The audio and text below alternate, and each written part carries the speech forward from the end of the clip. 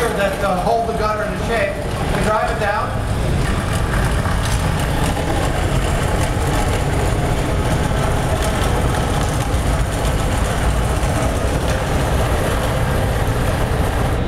And when you're done, you drive it back to where you started, and this robot will clean about 60 feet of gutter in 10 minutes. So that I take it out of the thing, put it down here, and it comes with this belt, so I can put it in my belt and use both hands while I'm climbing down the ladder to ensure that I do that safely. So probably I'd like to show you a little more of what it looks like in a real house. So we're going to roll a quick video that I'll describe. So here's our gutter cleaner. He's climbed up the ladder.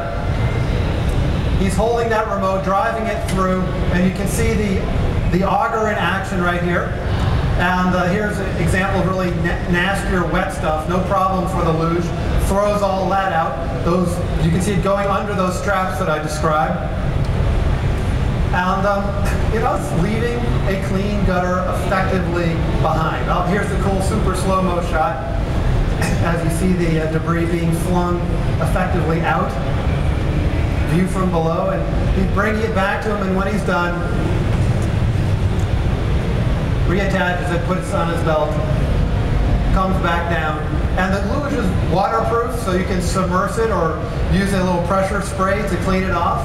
And cleanly does the job. So this product is available today on the iRobot.com website. The price is $99. So really, if you have gutters, almost, I can't imagine why you wouldn't want to use this time-saving technology.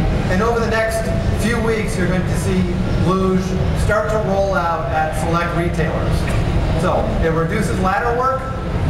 You can put the ladder in the safest place that your landscape allows to get to the ladder.